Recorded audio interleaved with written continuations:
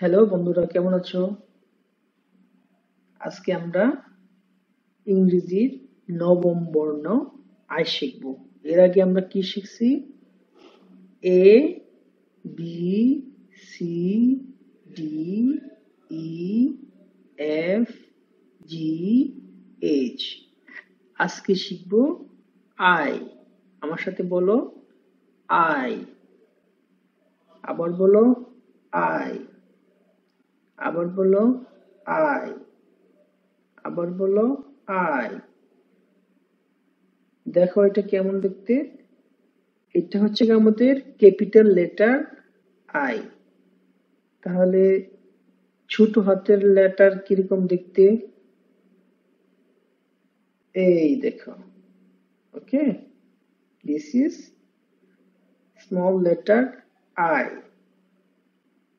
ওকে, আমার সাথে বলো I. I. I. I.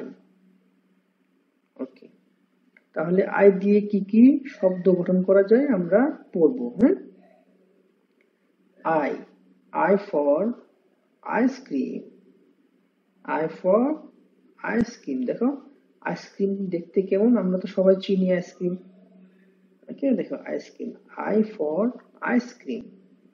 I C E ice, C R E A M cream, ice cream.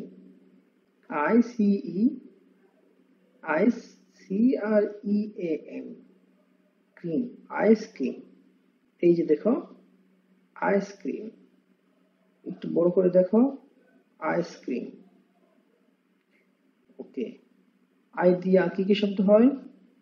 I for idea. I for idea. I for idea. I D E A idea. I D E A idea. I D E A idea.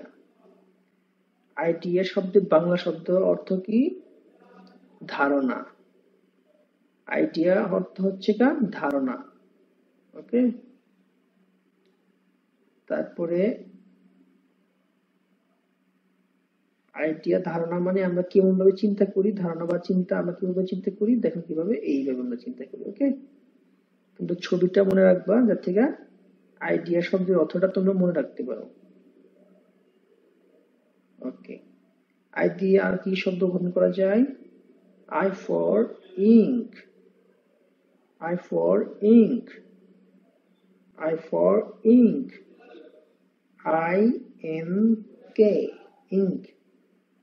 I N K ink. Ink মানে শব্দের বাংলা অর্থ কালি।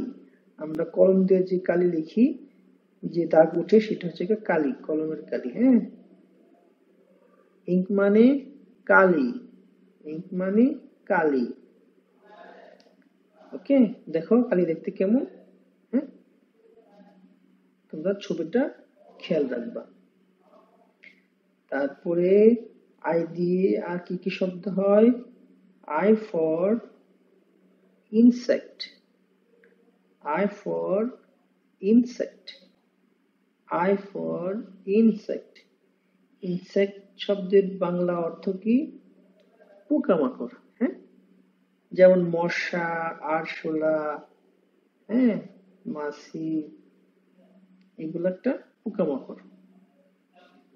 ঠিক আছে, তাহলে দেখো আর কি কি রকম কয়েকটা পোকামাকড় ছবি দেখো, একটু বড় করে দেখো, তাহলে বুঝছো তোমরা। আমরা শিখলাম কি? ইংরেজি বর্ণমালা নবম বর্ণ আই। বড় হাতের আই, ছোট হাতের আই কিরকম দেখতে শিখলাম। তারপরে আই দিয়ে কয়েকটা চারটি শব্দ শিখলাম। I for ice cream, I for idea বা ধারণা, আই ফর ইঙ্ক মানে কালি, আই ফর ইনসেক্ট মানে পোকামাকড়। ওকে, তাহলে দেখো আইটা কিভাবে লিখতে হয়। আইটা লেখার জন্য আমাদের প্রথমে আমরা উপর থেকে একটা সরল করে সোজা করে নিচের দিকে টান দেব। তারপরে উপরের মাথায় একটা ভূমির সমান্তরাল একটা ছোট একটা দাগ দিব, নিচের মাথায় একটা সেম ভাবে ভূমির সমান্তরাল করে আরেকটা দাগ দিব। ওকে, তাহলে আমাদের কি হয়ে গেল? আই হয়ে গেল। Try it again.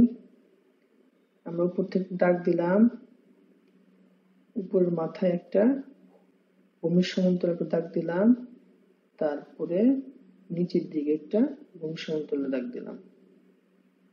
ওকে, তারপরে 3 নম্বর এক্সারসাইজটা তোমরা করবা বাসায়। ওকে, তারপর ছোট হাতের আই লেখার জন্য কি করব?